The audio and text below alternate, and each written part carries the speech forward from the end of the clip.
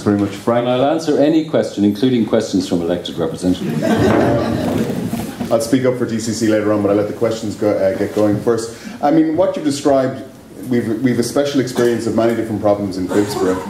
First of all, I want to congratulate Ciara and everybody who is working together to try and make Phibsborough a better place. It's activity like that that really makes a community come together, and I congratulate them for that, and for inviting Frank to speak with us.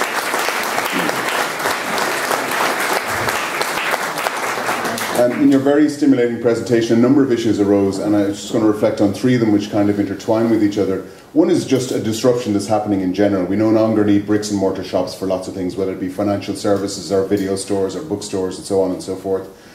Another is kind of ideological, the consequences of ideologies, post-war ideologies that we had to deal with around, as you discussed, the promotion of the car as the mode of transport and the consequences for the way cities develop, and as well the history of the new Irish state, which was very eager to be modern and to appear modern with lots of new capital projects. And then I think there's a more fundamental issue as well, which I wonder you might speak to, which is, in a way, the Irish contempt for city living. We're not an urban people. We've only become urbanised in the last 40 years. So in a way, Phibsborough has not successfully moved from village to being part of the fabric of a city. And we know from people who talk about planning is that, in Dublin in particular, that a lot of those who make decisions about the city don't live in the city. There's lots of space in between the canals, but everybody wants to race out of the city along the streets we try to cross at our peril to go and live in Lucan or Leixlip or somewhere else in that 100-kilometre radius from Dublin. So perhaps you could speak to some of those, and then I'll open up the floor for questions. Well, I mean, first of all, there's no contradiction between Phibsborough being a village and being part of Dublin. You know, I think that, you know, Phibsborough is an urban village. It has got a distinct identity. It has got a focal point. It's got an identity. You know, you can see it. I mean, it's there. It exists. You know, it may not be performing, you know, the way it should be. You know, it may not be as good as it could be, but it is still there, and it's still capable of being turned around if the will was there to do it.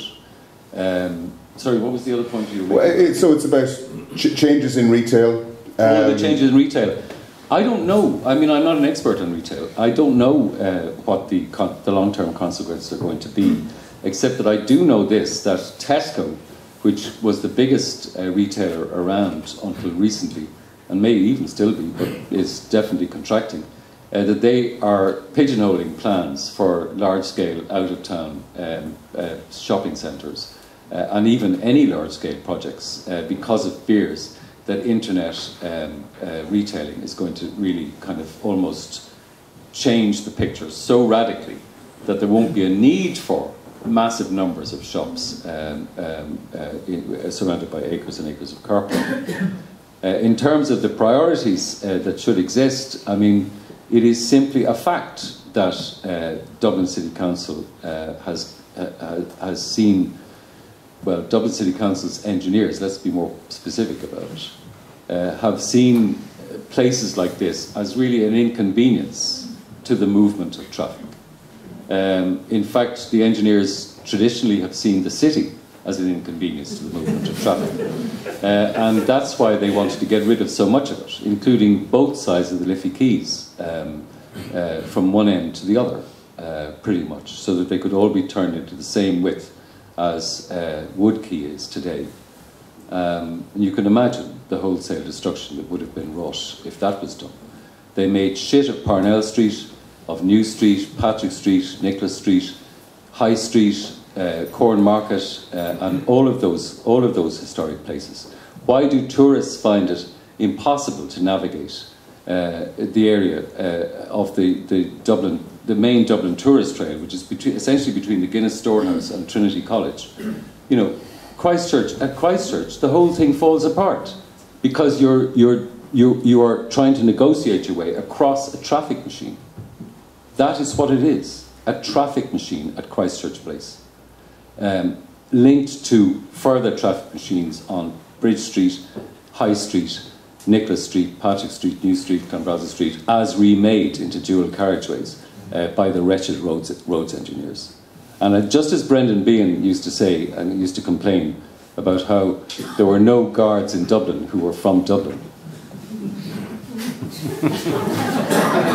He used to say they were all lured down from the Kerry Mountains with lumps of raw meat. The engineers were the same. Certainly, there seems to be a perceptible tension in terms of the city's council's activities between the engineers, as you characterise them, and the kind of the architectures, town planner, urbanists. But anyway, let's see if anybody amongst our audience would like to ask Frank a question or to offer a response. Or say something. I'm sure lots of you first. I'm third generation in Phibsborough. You might say who you are exactly. I'm sorry. I've got a microphone as well. So I'll leave it to people to pass it amongst themselves.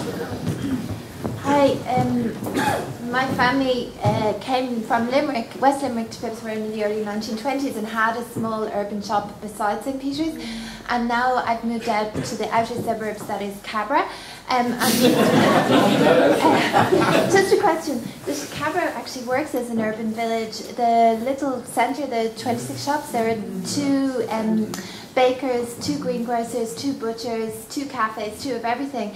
So it works in a way that Phibsborough just doesn't. Do you have an idea of why that is? I'm not sure what the answer to that is, but you're right. I mean, there is that long terrace of shops on Cabra Road, on New Cabra Road, which has always been there. I mean, since the area was built, I think it goes back to the 1930s, really. And it is a remarkable survival. Actually, now that you mention it, I'm going to make a trip there soon to see what the uses are like, to see what kind of shops exist there, and maybe to reflect on that issue that you've raised about why is it that has survived and that a lot of the diversity of Phibsborough has not. Could I just suggest something there? There's a little shop there called Treat, which is lovely, and it's what is it called? It's called Treat, and it sort of sells coffee and a little bit of food and gifts, and it's just a really nice kind of chic shop. And I just happened to, as I say to anybody whose business I like, why don't you think of opening in Phibsborough? And the answer was traffic. And it was so quick, it was as if they had probably considered this and maybe are still considering, but it was immediate. She just said traffic is such a problem in Phibsborough, and I think that is at the heart from the retail point of view, that is at the heart of the issue there.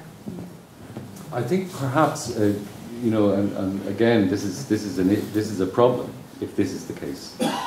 The fact that the shops are set back and that there's an intervening roadway that people can park on may be one of the reasons why that is the case, which rather sets aside my argument that whatever is built on the Phibsborough shop, I still would hold to my argument, by the way, no matter what, but I think that may be something to do with it. Maybe. Just check, I think NAMA owned, do NAMA own the Phibsborough Shopping Centre? See, the problem with something like that is, understandably they want to realise a short-term gain for the state to try and, recoup some money, but there's no thinking of in terms of long-term sustainability of communities, so they'll just sell it to whomever, it seems. Well, I mean, NAMA has a vague kind of social remit, which is never properly defined, and they're supposed to take into account the wider social and economic issues involving, the disposal of property and so on. And I'm not sure to what extent they are taking that into account. But I think that, there is such a desperate need for housing in this city. And I'm not just talking about the homeless problem, I'm talking about the general need for housing.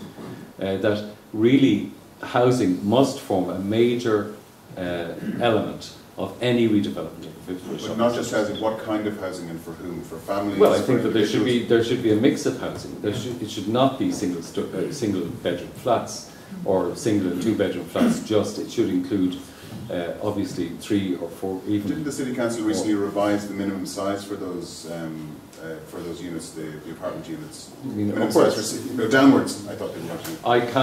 I don't know. Maybe Andrew could answer that. Yeah, no, there's been no revision down. There's been some pressure to do that. Sorry, I don't want to be. One of the local councillors, I'm chair of the planning committee, and certainly there's been a lot of lobbying from developers to reduce apartment size. And we're doing the development plan at the moment, which sets the guidelines of what's allowed, what size apartments, how high buildings will go. We're doing that now. There's just been the first round of public consultation, and the first draft of the development plan will be coming out in April or May. So I think it's a really good time for people to have some input on that. And I would share a lot of what Frank says about his ideas about how we really have to put pedestrians first, put cyclists first, before the motor car. And that's something certainly I've tried to do. For the last 5 years I was chair of the Transport Committee, and I was the councillor who proposed the Dublin Bike Scheme. I brought in the Trinity College bus corridor, and that's reduced bus journey times by about 35 minutes from Parnell Square to Trinity College. And but we've also removed, when we opened up the Port Tunnel, we were able to remove 95% of the HGVs from the city centre. So there are... Oh, got a microphone now. Yeah, so there are some improvements, but we've a long way to go. There is a strong engineering belief that the most important thing is to flush the traffic out of the city every evening, and everything we do has to be based around getting the traffic out. They're not too worried about slowing traffic coming in, but they're always obsessed with getting traffic out. And I think we have to turn it around and always promote more sustainable ways of running our city. So, for example, if we were to provide enough road space and enough car parking space to get everybody into the city centre in a quick time in the morning, there'd be no city centre left. So you have to make a nice place to attract people to come and visit before you start thinking about the car. And when you look at pedestrians or in cycling and public transport, it's a much more efficient way of getting people in and out of the city, and that's what we have to propose and that's what we have to push. So we have made some progress. We've got the Great Royal Canal routes going to be coming through for cyclists this year, and but we've a long way to go. How do you account for the dysfunctionality of Dublin City Council? I think that's quite a sweeping statement. I think there's a lot of positive things happening in Dublin City Council. Well, as I say, I just mentioned there, the Dublin Bike Scheme is something that I proposed. I think it's been a very big success for the city. Okay. And I think that some of the development in recent years, say for example down around the Bord Gáis Energy Theatre down there, I think that standard of development where the councillors... That was done by Dublin Docklands Development Authority. No, the standard of the apartment size was set by the councillors when we altered the development plan, introducing the minimum before we changed the plan was 35 square metres was the minimum size. We raised that to 55 square metres, and as you mentioned there's pressure to reduce that again. But I certainly no intention of voting to reduce the minimum size apartments. I think we need to just to defend the council. It's a very large organisation. Yeah. It is since the local government act in the 70s. It has been emasculated and deprived of power. It has quite an old profile of people who are retiring and talent is being lost. And it's also it's in deficit as far as I know. So anyway, it doesn't have a lot of money and therefore doesn't have a lot of power, I would say, in its defence. No, I wouldn't agree with you there. Substantiate that then. I have to declare an interest in that I'm on one of the SPCs. Dublin City Council is in receipt of a vast volume of rates revenue, commercial rates revenue, which gives it a much higher level of discretionary spending than most other local authorities. Yeah, we take in 325 million in rates every year. In rates, 325 million. We spend 770 million, so we're a long way short of... Yes, but the rest... But a huge amount of what we spend will be, for example, on housing. We have 27,000 houses in the city. We're still responsible for the sewerage and the flood and the river management. We're also responsible for the roads, libraries, public parks, air quality. Andrew, I was just thinking that we've talked a lot about that particular issue. I would like to open it up to other people who have been eager to get in. We can come back to it later on probably. Would you just pass the mic up the front to this gentleman here, please? 40 years of shouting. 40 years of shouting. Okay, Mount Jordan. I agree with everything Frank says. The council also are planners. I'm Peter Clark. I'm one of the RCAG, the Royal Canal Media Group, the people who badgered to get the canal restored. I'm also a member of the Irish Georgian Society.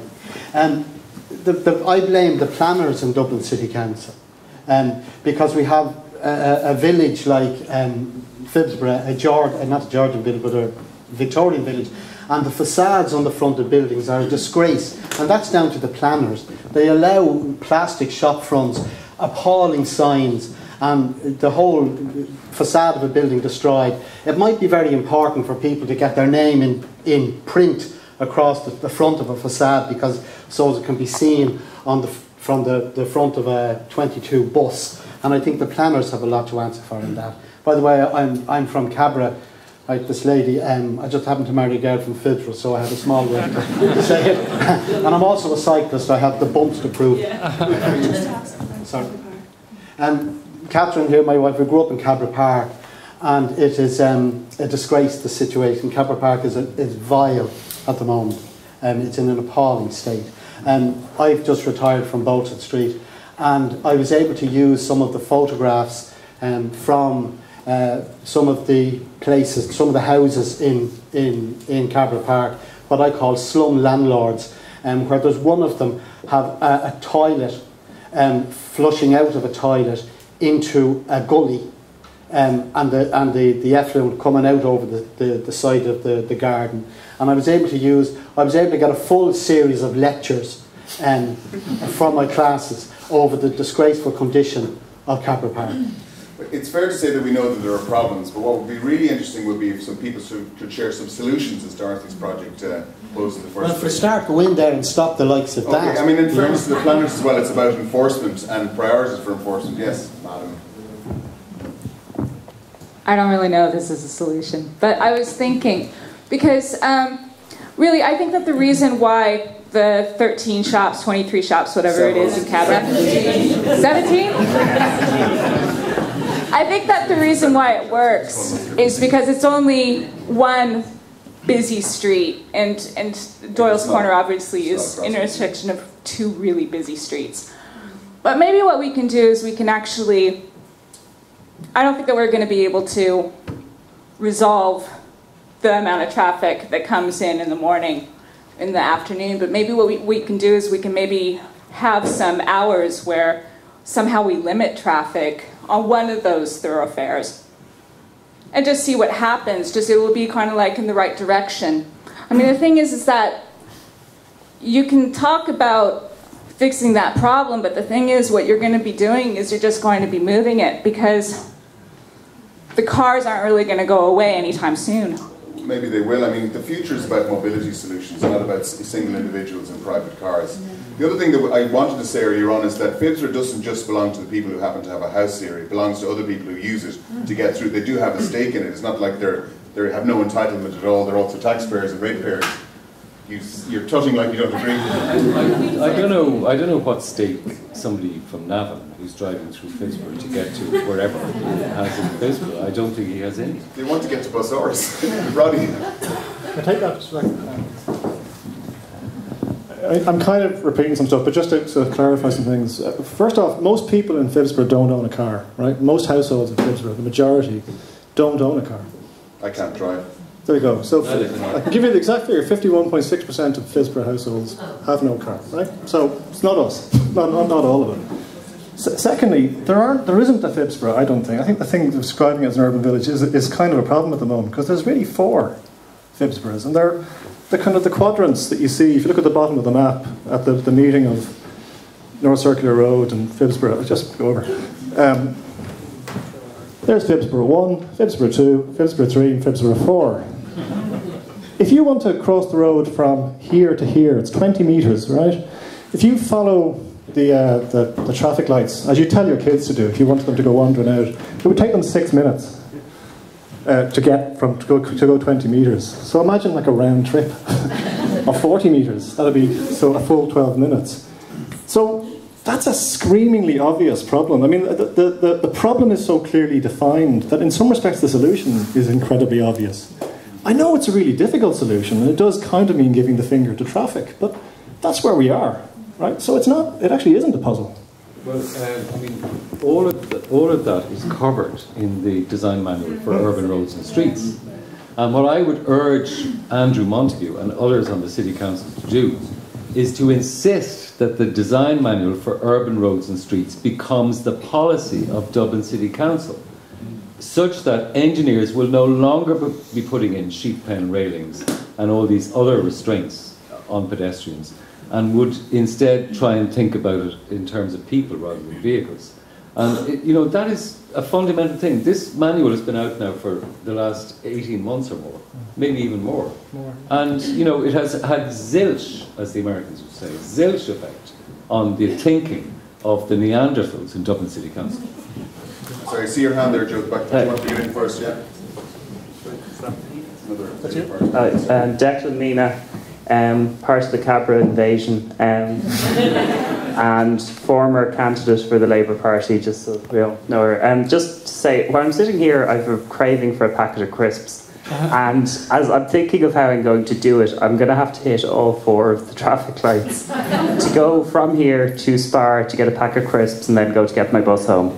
And just, just as I said, like, I don't have a car, slightly less choice than necessity, but I really dependent on the bus and on public transport. And crossing those lights as someone with a visual impairment is terrifying. Like, I was walking across today with my stick, and now I didn't quite enjoy this, but someone was illegally parked, like had literally parked in my way, edging out into the next lane, and I had to whack the car really hard with the stick so I could get around it properly. Now, I don't know, you could debate how hard, but like 3 cars, and you can hear them very well, 3 cars drove in front of me, and I know they said like 30 cars an hour break the lights, but the idea of stopping all 4 lanes, it would just be so much better and so much safer. Like, when you're crossing over and you hear cars beside you, there's this... I stopped halfway through crossing because I was afraid, are some of these going to turn? It is actually really scary when you're hearing them. So, sorry, that's a bit rambling, but just well done. I mean, that is I think that should become one of your main demands, is for a stop the traffic at Doyle's Corner.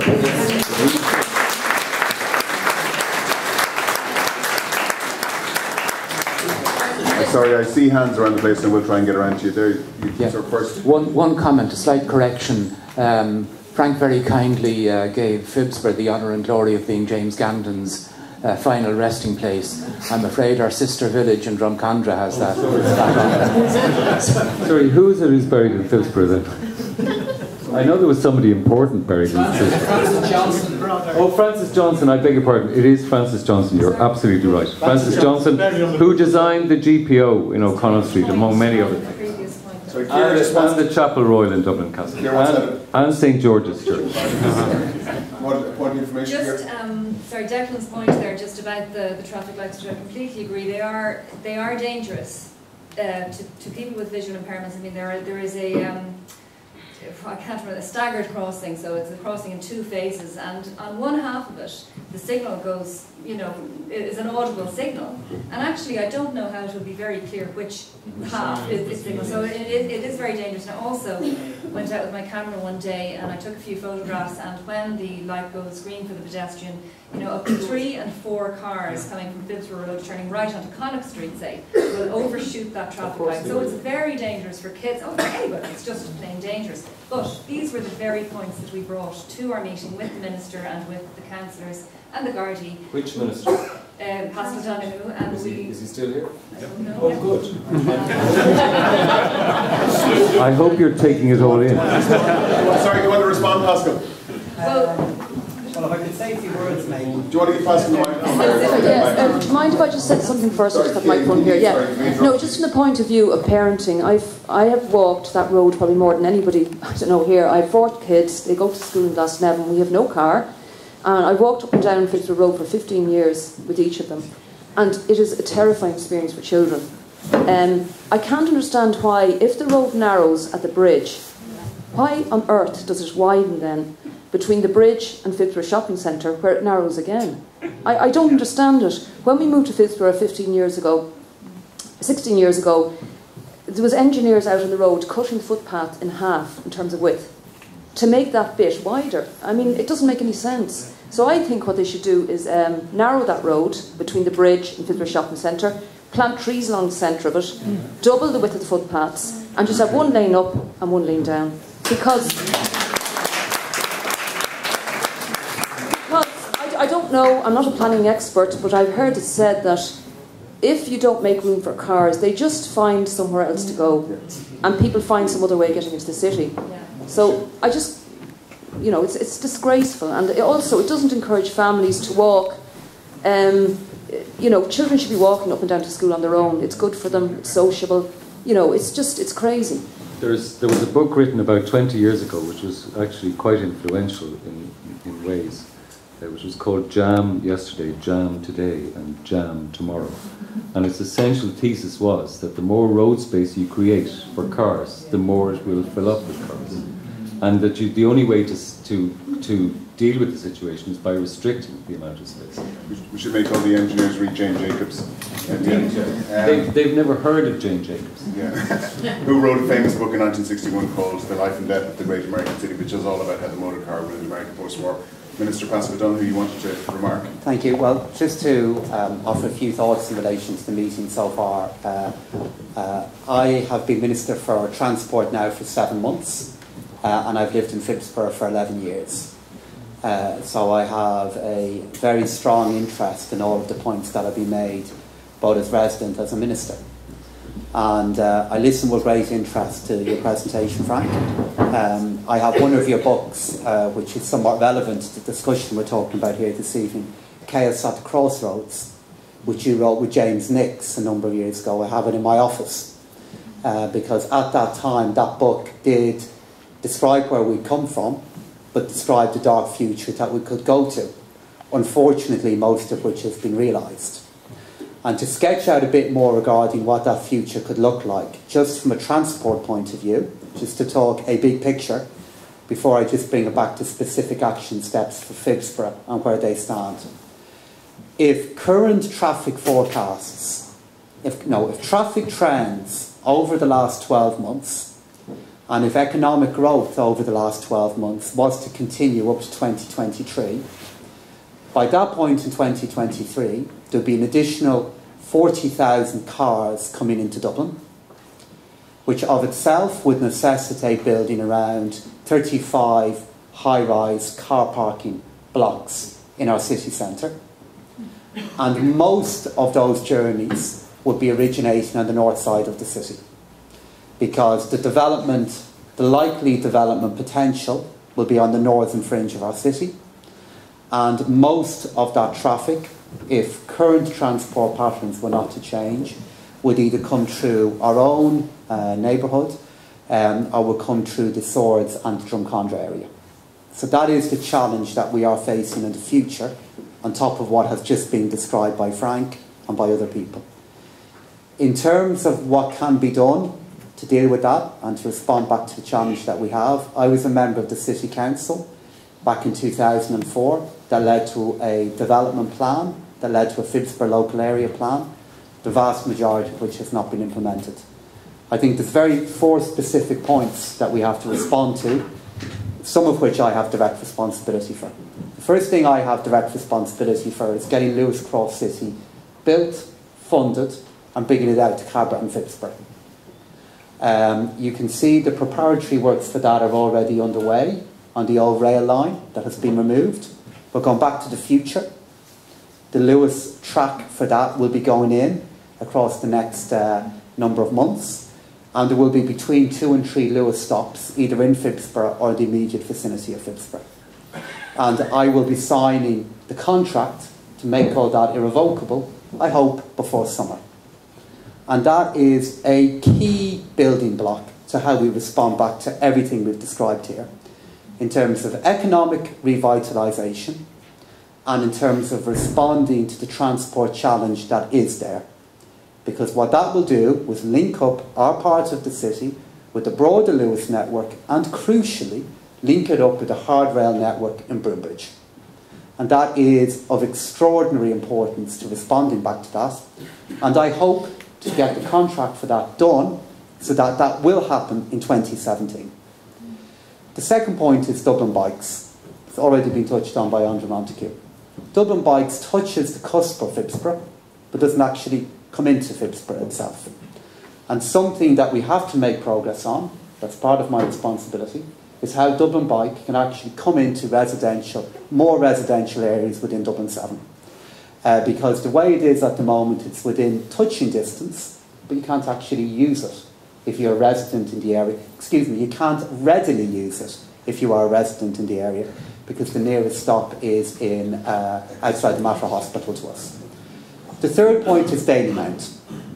Dalymount has not been purchased by Dublin City Council as of Wednesday evening.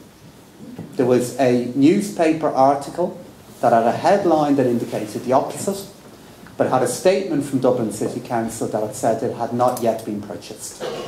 But a lot of discussion and negotiation is going underway in relation to that. That involves many different parties at the moment. It's only half the story.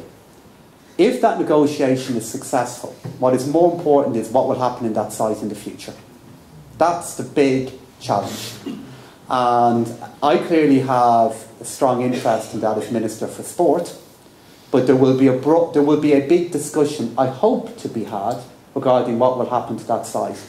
But it is by no means certain what will happen there yet, and it's a matter for Dublin City Council, the FAI, and a large number of banks, and Bohemian Football Club, and Shelburne Football Club. But that, I think it's important to be accurate for fear of misleading people in any way regarding where that stands. So I'm not accusing anybody of doing that.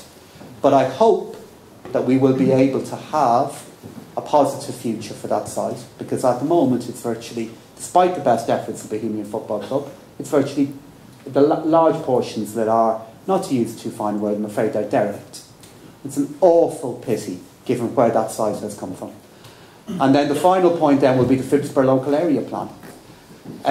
The last plan failed for two reasons. Public sector investment, which was going to be a catalyst for it all, fell off a cliff. With the exception of Grange Gorman, nothing else happened. And private sector investment, for reasons everybody knows about, stopped. That could change in the coming 12 to 18 months. Do you want evidence of that? Cabra Hills, up the road from us, from the 17 shops. A week ago, a planning application went in for 398 apartments, of which 85% are either one or two bedroom. If you look at some of the planning that has gone in relation to the Shandon Mill site, or the bakery site that's beside us, private sector investment, there will be more potential for that in the future. Getting the Phibsborough local area plan right is the best opportunity there is to manage both private sector and public investment. And I hope and believe that will be going out for further public consultation next month. And while Frank is right to say that the use of buildings is what matters, rather than their design, if we don't get the design right, the use won't fly. I didn't say rather than the design. Oh, excuse me. It was against facadism, I think. Well, but I was going so well and like misinterpreted, so I'm sorry about that. I should have stopped at the third point. But the local area plan will go out for consultation, I hope, next month. But the other 3 points in relation to transport are of huge importance. And there'll be one final decision that will be made which will deal with the broader challenge that we have here. The feature of how we've done transport planning in our country is we build the roads, but we don't deliver the public transport projects. Metro North didn't happen. Metro West didn't happen. The expansion of the Lewis is only happening now. And I will have to make a decision before the summer regarding a new public transport plan for the north side of the city, which will have an effect on our community here. And that would be a big element in how we make sure that the traffic chaos that could face us in the future, that we have a plan for it to deal with now. So I hope, I'm sorry for misinterpreting you, Frank, it was done so unintentionally, but I just wanted to put some points out that are specific, that decisions will be made on in the next 3 to 6 months. And I hope and believe this forum can play a role in relation to it. Thank you, Frank.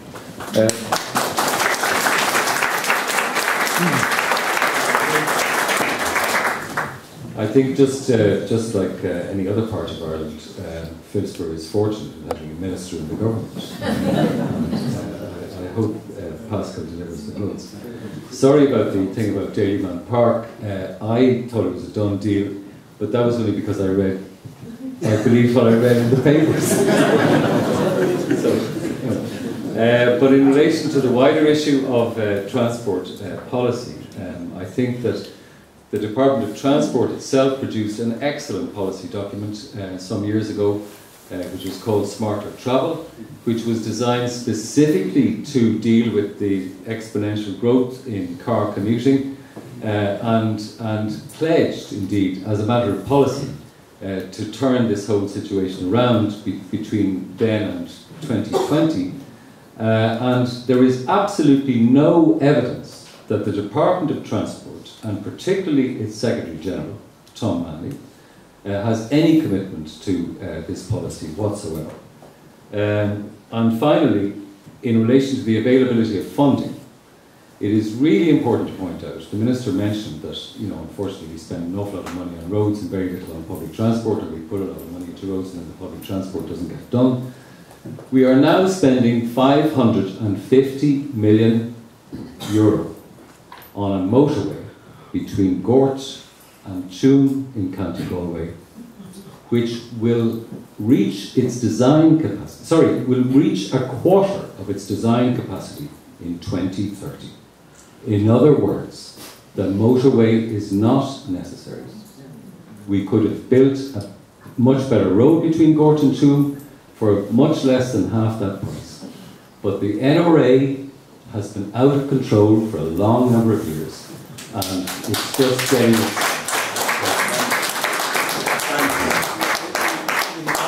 Very quick, Pastor. I feel like I have to, because Frank...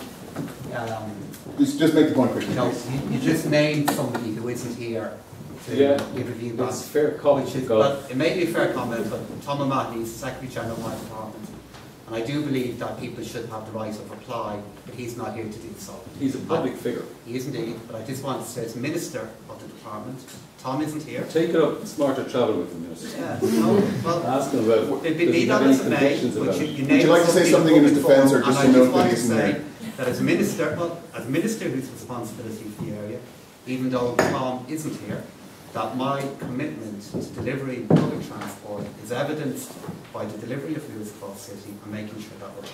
I just want to say that in ask Tom Manley about it on Monday. Thank you. I mean, we might just ask who's interested service to put people in cars and not in public transport, and who they have the ear of. Gentleman in the scarf down there. It's yourself, yeah. Is it not a scarf? Well, it looks like a scarf from here. No scarf.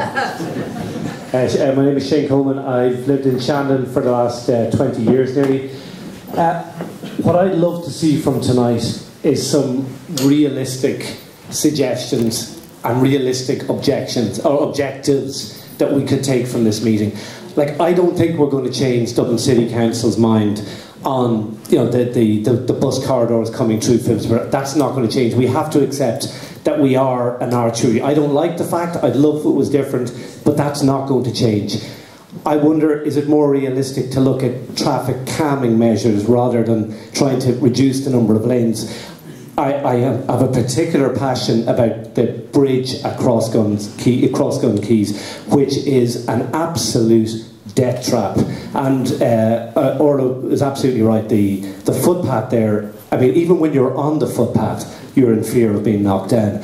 Now, I know somebody mentioned, I think it was yourself, Councillor, who mentioned the fact that you have that walk or that cycleway coming along the canal. I mean, I wonder, is that an opportunity for us to redesign that bridge, to try and have some kind of safe way for pedestrians and cyclists to traverse that bridge?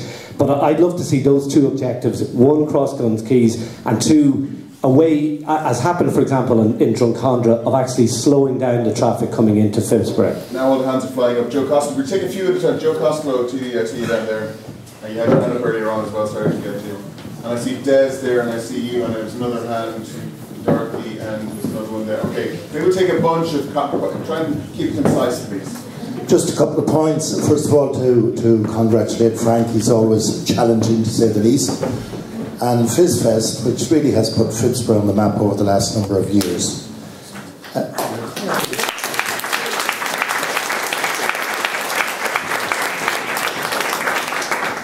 And, you know, just to talk about things that are going on, for example, tomorrow morning, FizFest is organising a clean-up of Phibsborough.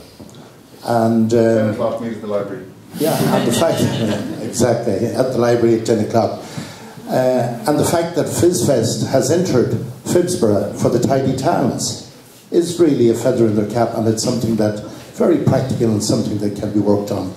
And one of the major nightmares around the area has been dumping and litter, which really has to be addressed as well, and the local authority plays a major role in there, and it's played probably a bigger role in that respect. But the community is coming together and very much in dealing with that area.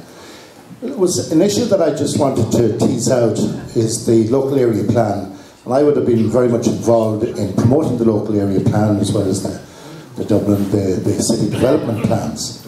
But I was just thinking that it's almost a blessing in disguise that Dublin City Council and the other people who are responsible for implementing the plan never did anything about it.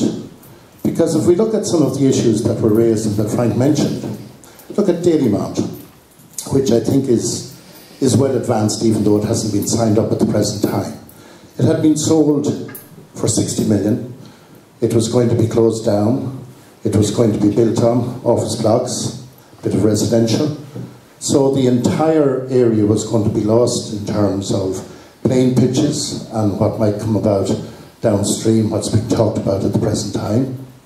If we look at Mountjoy Prison, Mountjoy Prison was going to be bulldozed, according to the then Minister for Justice, Michael McDonald, and all of that was going to be got rid of, and there was going to be a shopping centre built on that.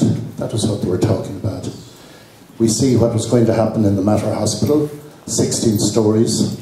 Indeed, that's probably the one good thing that came from the local area plan was that the maximum height was 9 stories, and therefore the 16 stories that wasn't even able to take a helicopter meant that Dublin City Council, giving permission to it, were breaking their own statutory plan.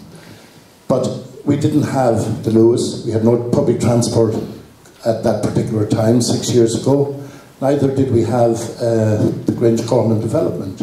So in 6 years' time, in 6 years from the time of the local area plan, if it had been implemented as intended, it would have contributed very substantially to the destruction of Phibsborough. And the areas that needed to be addressed were areas in the public realm. Street furniture, signs, traffic, the junction that's causing so much trouble, transport. None of that has been addressed, and that's what we're talking about.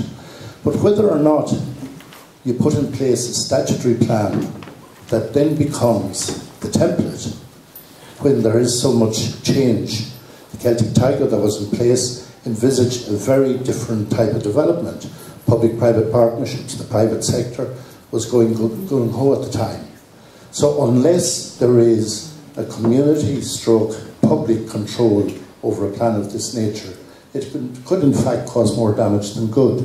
So that's just a question I'm throwing out there, because we have the only full-blown local area plan in the city of Dublin, and we are now reviewing it after 6 years, and we're going to either put it in place, improve it, or I doubt if it's going to be rejected per se. But there's a huge number of elements in it that are very questionable. So we have to look into that as well as the transport side. But I would agree with what Pascal has said in relation to the transport.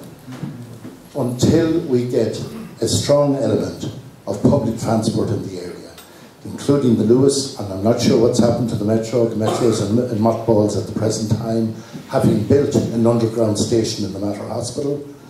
And until we get a residential bike scheme, as Andrew has mentioned, and until we do, as Frank has said, put pedestrians and put the people first, I can't see us being able to manage what is the biggest intersection in the city. Sorry, can I ask those not running for election next year to keep their comments?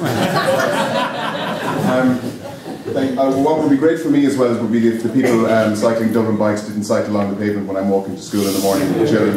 And if the city council, if the city council would be charged for parking on Berkeley Road when I'm trying to cycle myself on a Dublin bike or on my own bike, that's just my bit. Cyclists have no reference.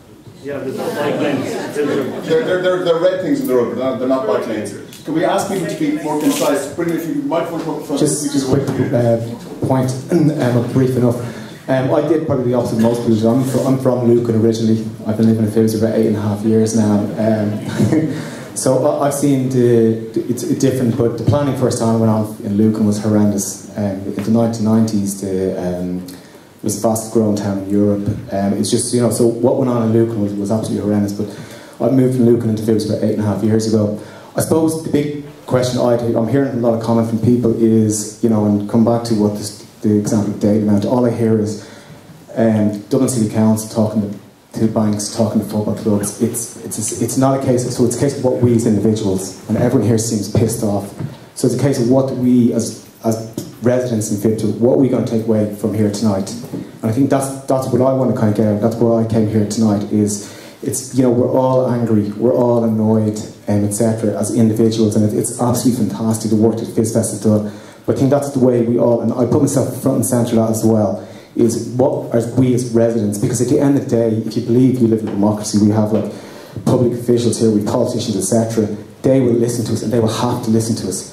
And so I would say that's what I would take away from people tonight, is what we as a group are going to do. Anger is productive because it identifies a problem, but it's not an end in itself. So the issue is for us is not to get mad, but to get even, and then to look at the instruments that there are for achieving change. I think a lot has been spoken about the development plan tonight, and then there are other instruments as well. It's necessary that we ventilate, but I think we should spend the last part of the meeting, maybe the last 50 minutes, proposing solutions only. Willie, can I just say one Yes. Well, no, you can't actually. No, I would like. Sorry.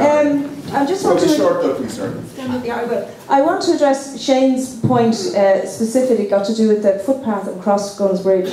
And at the meeting in the end of January that myself and other members of the Reimagining Phibsborough campaign had in Minister Pascal O'Donoghue's office with members of Dublin City Council, we've made a specific proposal with regard to that a parallel pedestrian cycling bridge be created across the canal. And we've also, there's lots of precedents for this, and we showed an image of one in Chapel Lizard that was built relatively recently.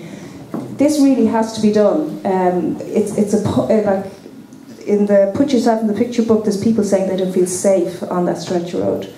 And one more point is that we need a local area plan, but we don't need it in order to implement the suggestions in the design manual for urban roads and streets. They just need to be done. You pass the microphone just down there, please. Turn taking. Yes, hi, I'm not from Phibsborough, I'm from Stony Batter.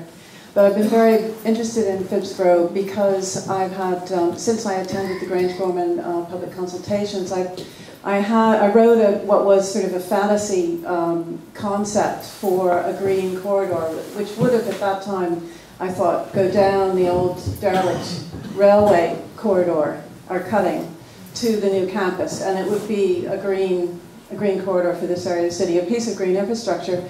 And that concept has changed over time. Now the Lewis is going to go down there, but it never was intended to be a fixed concept.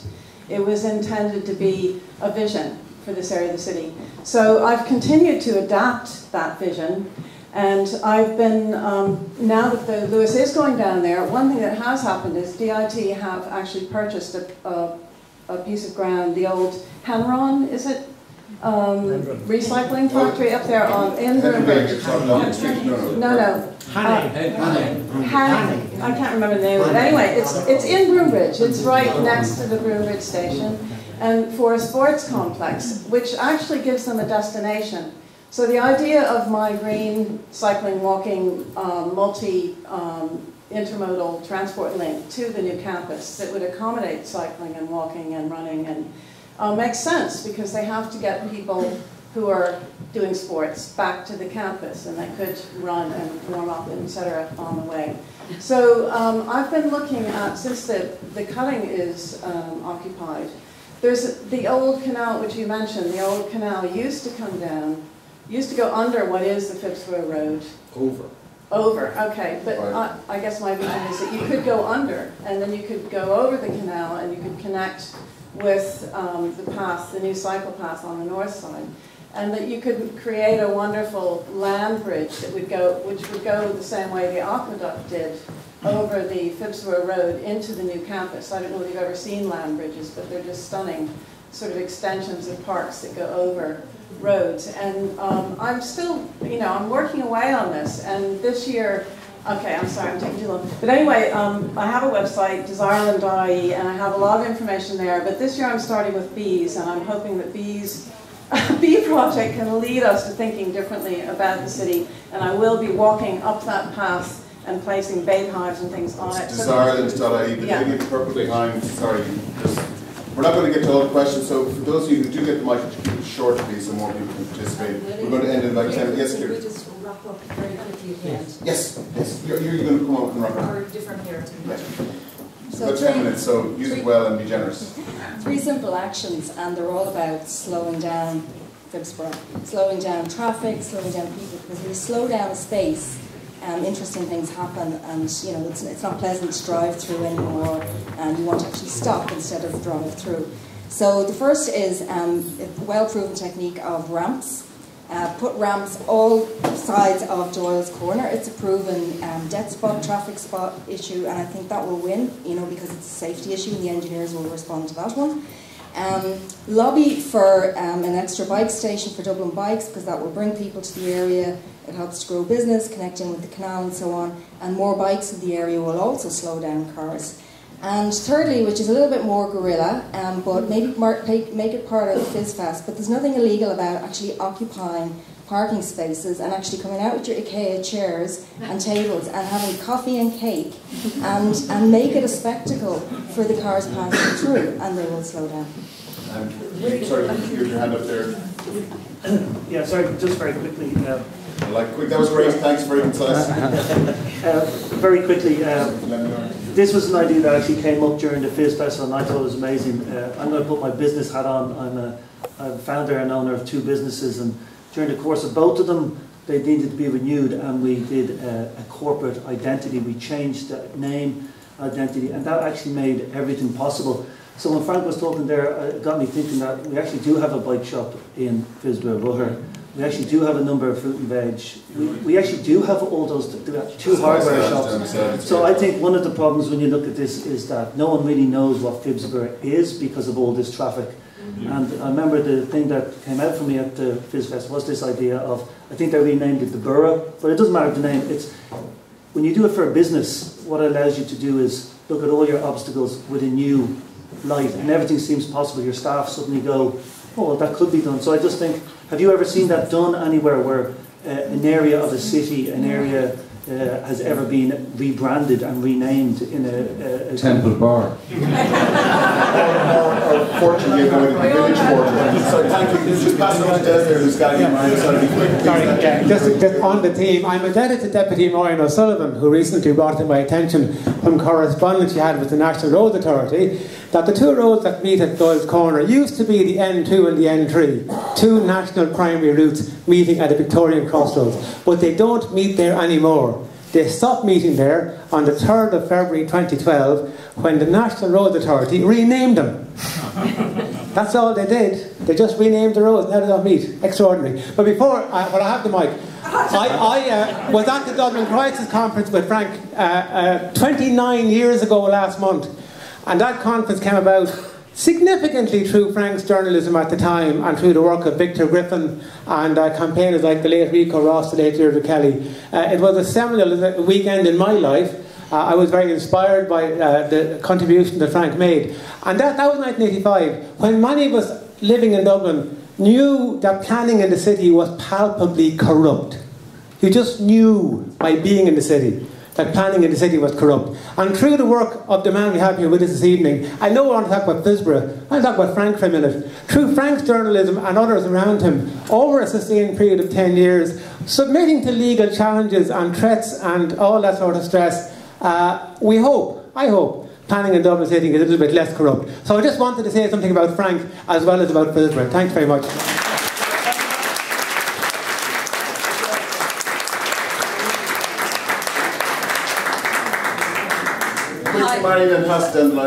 Yeah, I just wanted everybody to know that a full copy of our presentation that we made to the Minister and Dublin City Council is on our website, and you can go in, and an awful lot of the recommendations that were made here tonight have all been listed, and number 1 on the list was the emergency funding for that parallel bridge at Crossguns. But all of the other suggestions about stopping the lights for pedestrians across the Doyle's Corner, they're all in there, and we have a follow-up meeting in April, when Dublin City Council will have had a chance to consider the recommendations, and we'll be reporting back. Thanks, Brian. Would you mind passing the microphone down there to the gentleman with the beard? Hi. I just want to say the local area plan has come in for a bit of stick, so I just want to say a word in its defence. And that word being that, first of all, I'm not sure the prison most prisons of the age of Mountjoy in the British Isles are insanitary, overcrowded, and don't meet ordinary human rights, basic human rights standards. I'm not sure what this. I happily don't know what the state of Mountjoy is, but I'd be suspicious that that prison is staying where it is for reasons of cost rather than for reasons that it's functional or fit for any proper purpose. That's precisely the argument I made. Right. So I think Joe's point about the prison is not necessarily well made. The other point about it is that the local area plan, for all its defects, at least created a balance between development that was surging ahead and community facilities, community needs, community gain. And what has happened subsequently was that the City Council attempted to throw that plan into the bin to entirely write off the community gain aspects of it. And I think the campaign to get a new plan has basically been about protecting the area against things like massive houses going up beside two-storey terraces, something that the people next to the Smurfit site have been faced with in the very near past, and also about getting basic community facility, places where something big enough to hold a meeting like this. We don't have it. The old St. Peter's Hall was the best we had, and it wasn't very good, and it's gone. So I think community gain. I'm saying we're only going to be able to take one more. But pass the lady who's had her hand up here with curly hair, and then you closing remarks, and then I'll hand over to Kira to wrap up. Very quickly, Marion just mentioned that this chap wants to go home with some real suggestions.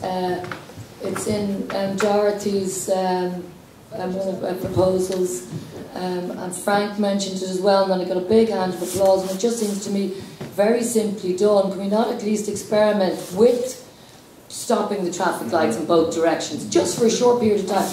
It would require now changing the traffic lights a little further on, but you'd stagger that, so you're talking maybe only a kilometre out in either direction. You could just bloody experiment with it, with very little cost. And maybe we do what this lady suggests, we have our tea every 10 minutes, come in and out and have our tea in the middle, but very cheap, and we could go on with that. Why do we also need... But if we take the traffic is there, there's 2 hours a day coming in, 2 hours a day going out, why don't we change priority for the other 20 hours? Good idea. Why do we also need a pedestrian crossing at the library when we have them at the crossroads? Good question. Because I walk that way every day. This part of the conversation is for Clark shortly. Can I thank you all for your attention and for your questions? To say sorry that we didn't get around to everything. Is there anything you'd like to say by way of conclusion, Frank? Well, all I would say is this: the only way to defeat a bureaucracy bent on its own agenda is by having your own agenda and forcing the bureaucracy to adopt it rather than their own. And that can seem like a labyrinth, a Sisyphus-like struggle, pushing a stone up a mountain and all the rest of it. But it's still worth doing, because, you know, like Des mentioned the Dublin Crisis Conference that was held in February of 1985 in the Synod Hall in Christchurch Place. And all of the demands that we made at that time, at a time when Dublin was on its knees, was absolutely in bits. And there was 150 acres of derelict land in the centre of the city. All of the demands that we made, which began with the central demand, which was calling on the government and the Dublin local authorities to recognise and accept that the city is in crisis, and then to take the following measures. Every single one of those measures, except for one, has become part of official policy. And at the time, they were regarded as heretic. We were heretics. They had all the answers. We were heretics. And we were proven right. So I'm saying, get out there and fight for yourselves. And for critical.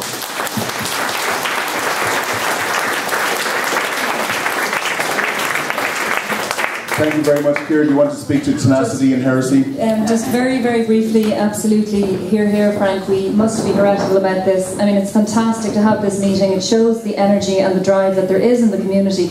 And of course, it's about to be over now, and we'll all go home feeling this sense of empowerment, and then asking, what are we going to do now? So the only thing I want to say as we finish up is that the FizFest Facebook page and website is there. We're all easy to contact in that way. And anybody who would like to become involved in this campaign, we would be absolutely delighted to have you on board. The only way that we are going to get any change, as has been said and as everybody recognises, is if we make noise. We absolutely have to make noise. This aspect of the Doyle's crossing, what everybody would like to see there, I can promise you that that is the biggest single obstacle that we face. The special problem of traffic is actually what's at the top of the hierarchy. It should be at the bottom, it's at the top. It is going to take us making a lot of noise, so please take the energy that you feel tonight and come on board this campaign and talk to your local representatives and politicians who are going to be very nice to you over the next while. Talk to them on the doorstep, be ready to say you want to reimagine Phibsborough. Thank you all very much.